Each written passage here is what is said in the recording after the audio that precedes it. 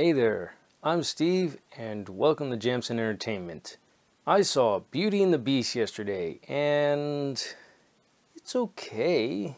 I prefer the original better. As big and grand as this movie went, the original still did it better. This one stars Emma Watson, Kevin Kline, Dan Stevens, Luke Evans, and Josh Gad. They're the main cast. Cogsworth is now played by Ian McKellen, and strangely enough, I didn't pick up on this, Ewan McGregor plays Lumiere, and he didn't quite do it for me.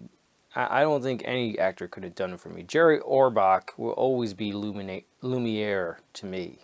Yeah, it's okay because some of the acting just falls flat. It's like they went with the first take on every one of them.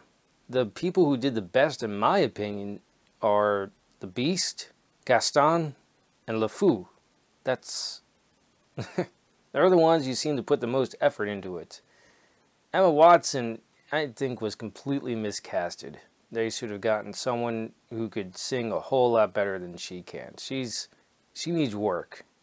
She doesn't have a background in singing, so they need to find someone that could actually carry the role of Belle. Because some of the times, alright, I'm going to go into spoilers just a little bit because you have the original, you should know the story already, just a little bit. This is what I'm talking about by underwhelming acting. The library scene. Number one, it's not built up like it is in the original. Number two, Belle's reaction is like, oh wow, books everywhere. That's nice. That's more or less her reaction. Coming from a library earlier in the movie that is like a millionth time smaller. It's smaller than the original one. This one is like, I don't know, a 6x6 room that with like 10 books. That's it. To go to a room that's even smaller than the original. I see. And I can't help to compare because this movie is almost line for line the original. They add some songs and some scenes that I don't think were completely necessary.